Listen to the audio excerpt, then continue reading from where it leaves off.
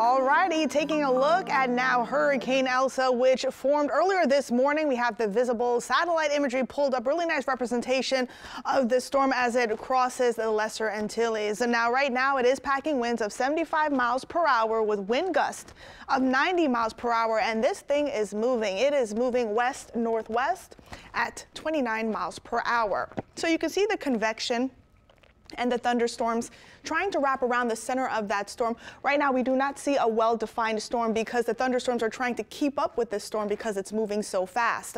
As of right now, many islands are under a hurricane warning and watches through the weekend. So the latest forecast, it is projected to remain Category 1 hurricane through the weekend. And as it gets closer to Cuba, that's going to be early Sunday morning when it interacts with land. It is expected to weaken into a tropical storm, and then it's going to make that northward turn into Florida. So right now, Florida, it looks like it is going to be a Florida storm. The uncertainty is still pretty high as we head into Monday morning. So again, still a lot to watch here, but we have a subtropical upper level ridge that's steering this storm. As it retreats, that's when we'll start seeing Elsa making that turn.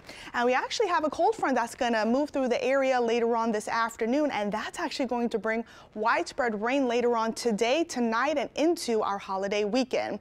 Now, we are looking at conducive weather environment for Elsa to continue to strengthen. So strengthening is pretty possible as we head into the weekend here.